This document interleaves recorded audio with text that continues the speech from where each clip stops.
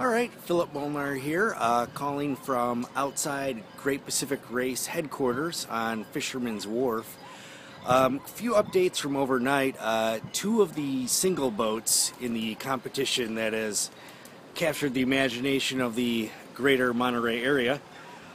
Two of those boats are coming into shore. They're single rowers, and you can kind of already feel it out here. Winds are going to be picking up for the next 24 to 48 hours.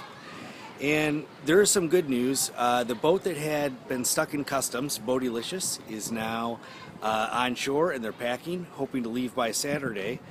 And also Mary Rose of Chirping Central. She finally got that med kit out of customs in Los Angeles. So I'll have an update for you later today on MontereyHerald.com. So thanks for following along.